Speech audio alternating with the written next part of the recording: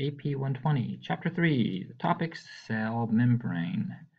So we are moving along the sizes up to organelles and cells. So we'll be talking about organelles and cells. So cell theory, probably over 100 years ago, is that the basic unit of life is the cell. So if something is alive, it must have at least one cell. So bacteria are alive because they are single-celled organisms. All living things made up of cells, animals, plants, bacteria, fungus, so on. And finally, cells arise from existing cells. So if you want a plant cell, it's going to come from an already existing plant cell, and so on. In human beings, we are composed of 75 trillion cells. 75 trillion cells, a huge number. And in these cells, almost all of them possess the exact same DNA in the nucleus, the DNA that codes for all the instructions that lead to the development of our cells. So we get nerve cells, cardiac cells, epithelial cells, and so on and so forth. So how do we get this diverse types of cells if it's all using the same DNA? Well, it turns out that each kinds of cell expresses different genes, different portions of the DNA that code for specific proteins. And there are approximately 30,000 genes in the human genome. And so while most cells are going to produce proteins from certain genes, individual cells like the nerve cell will have genes only expressed in nerve cells. Here is a cartoon of a cell from our textbook. I just wish to point out this is a cartoon model. It has a few things that are inaccurate, including relative size of organelles, colors. The cells aren't that colorful. And it shows on one cell a flagellum, microvilli, and cilia. You will never see all three of these structures in one cell. Matter of fact, you'll never see two of these structures on a single cell. A cell may have one of these, or it may have none of these. All right, so the cell gets broken down into three main components. You have the cell membrane, which is the outermost structure that defines the shape of the cell, and it separates the inside of the cell from the outside of the cell. Then you have the nucleus, a large organelle that houses the DNA, the genetic material. And then finally, everything that lies between the cell membrane and the nucleus.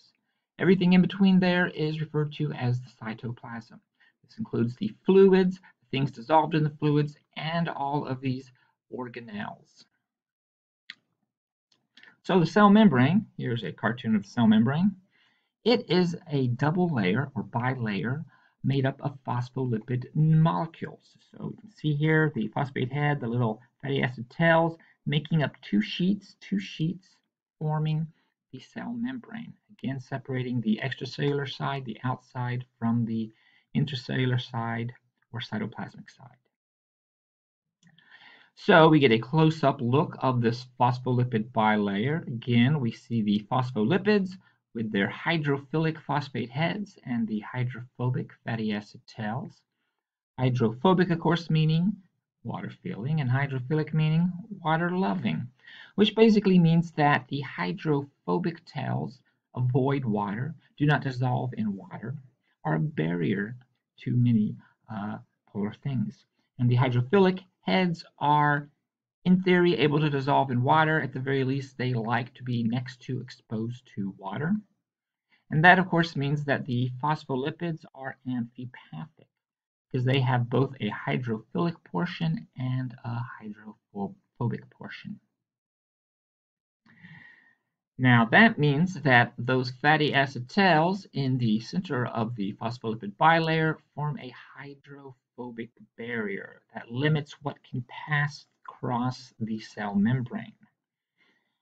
Again, here is just a view of the phospholipid its phosphate group, its glycerol portion, and the two fatty acid chains coming off of it. So that means that the cell membrane is able to engage in selective permeability. Some things can pass through it easy enough. So for instance, water can cross the membrane without a problem. Other things are blocked. Large molecules, for instance, cannot cross the phospholipid bilayer. Selective permeability. Now, there are other components that are very important for the function of the cell membrane. For instance, there are a lot of proteins, shown in purple, associated with the cell membrane. And you have a few different categories of proteins. You have integral proteins. Integral proteins are embedded in the cell membrane, either partially through or passing all the way through the cell membrane. Cell membrane proteins that pass all the way through are also called transmembrane proteins because they cross the membrane. And then there are also peripheral proteins. Peripheral proteins rest on the surface of the cell membrane. They are not embedded in it. There are also carbohydrate groups associated with the cell membrane.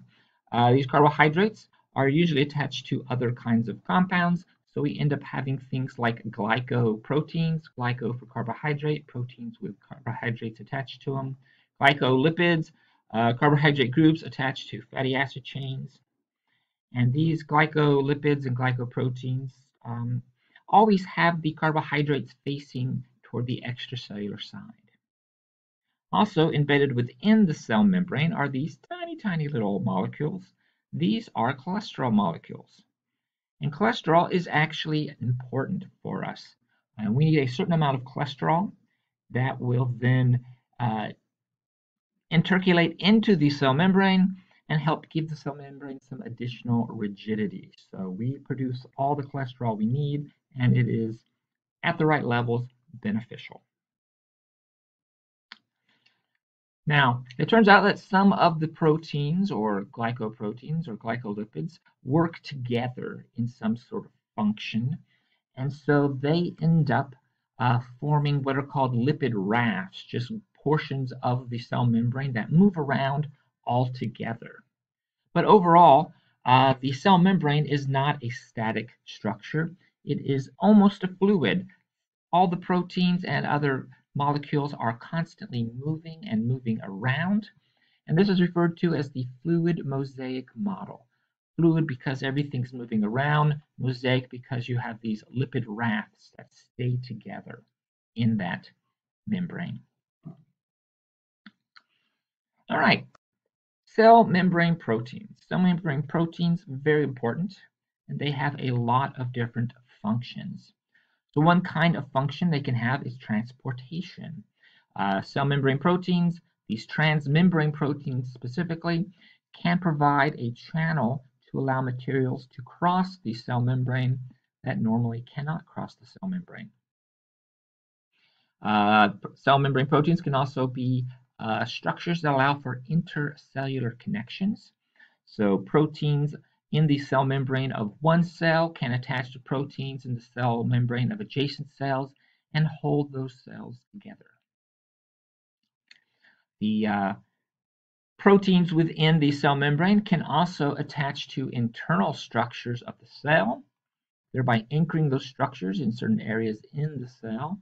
So for instance, the cytoskeleton, which is long protein structures within the cell that help do things like give it its shape, they can attach to cell membrane proteins. And cyto means cell. Cytoskeleton, skeleton of the cell. The proteins can also be involved in cell-cell recognition. Specifically, these are the glycoproteins because the glyco part, the carbohydrate chains on the surface of a cell, allows immune cells to recognize our own cells and distinguish our cells from foreign cells. And that then allows our immune system to attack invading pathogens while avoiding damaging our own cells. A case where this is pretty important for more than just immune response is blood types. Blood types help us make sure people get the type of blood that their immune response will not attack. We wouldn't want that to happen if you get a blood transfusion. Then there's signal transduction.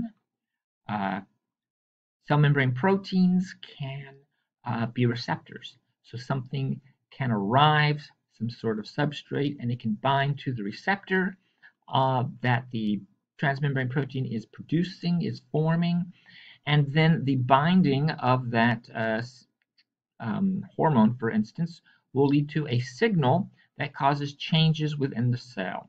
So signal transduction, the transmembrane protein is a receptor, binds to something like a hormone, and this causes changes within the cell. And that is it for this portion of chapter 3.